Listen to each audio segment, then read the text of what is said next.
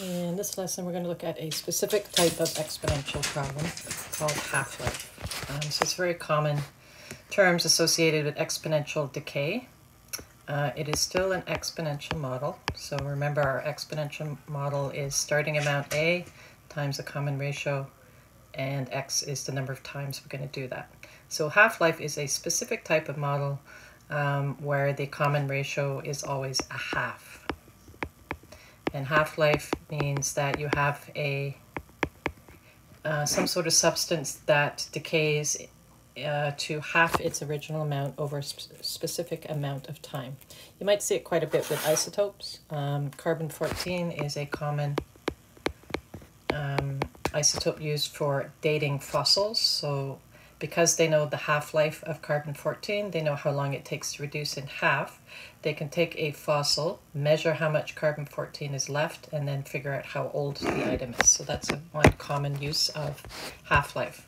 So the formula is the same as an exponential model, except for we use different letters. So A is the end amount, so that's our Y.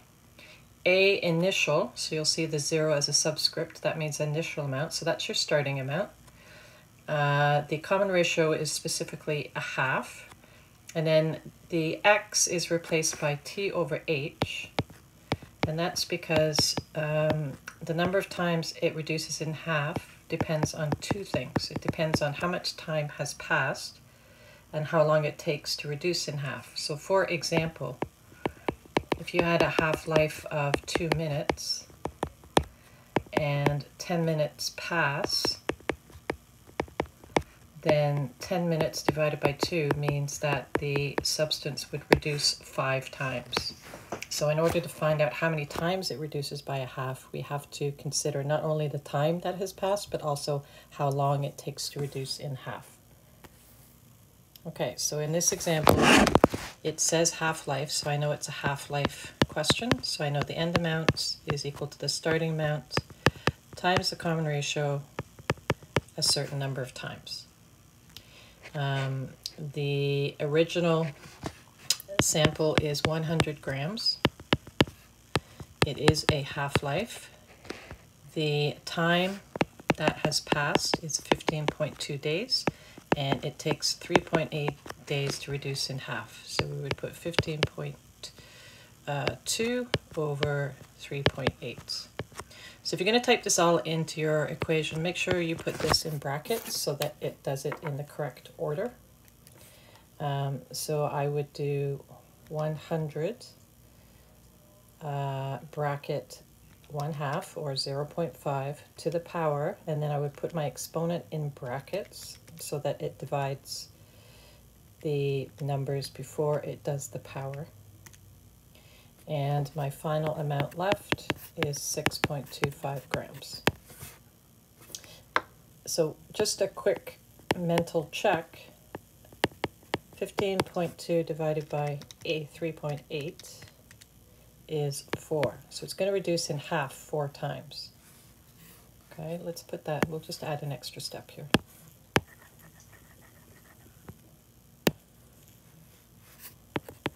So the original amount was 100. It's going to reduce in half 4 times because 15.2 divided by 3.8 is 4.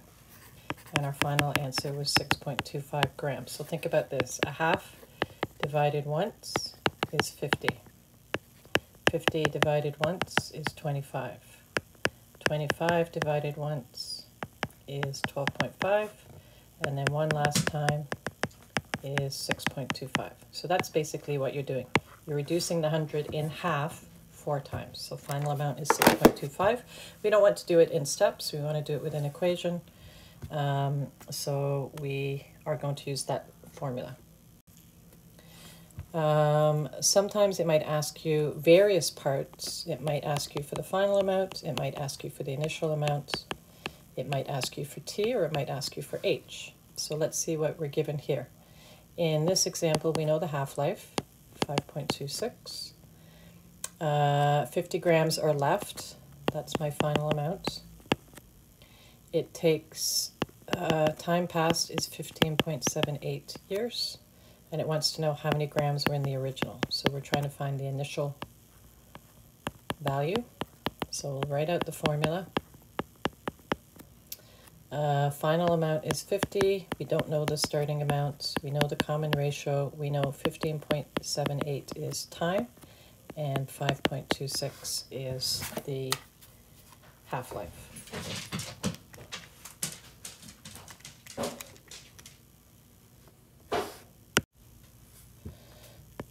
So I could divide 15.78 by 5.26. That works out to be 3.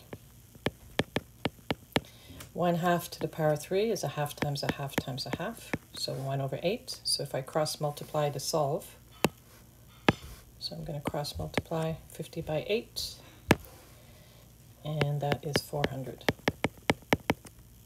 So the initial amount was 400, and it reduced in half, that's grams, reduced in half 3 times. And that makes sense because 400 divided once is 200, divided twice is 100, divided 3 times is 50, which was the final amount, so that checks. Okay, in the last example here, we have an initial amount of 100 grams. We have a final amount of 6.25 grams. The time passed is 10.8 days, and we want to figure out the half-life.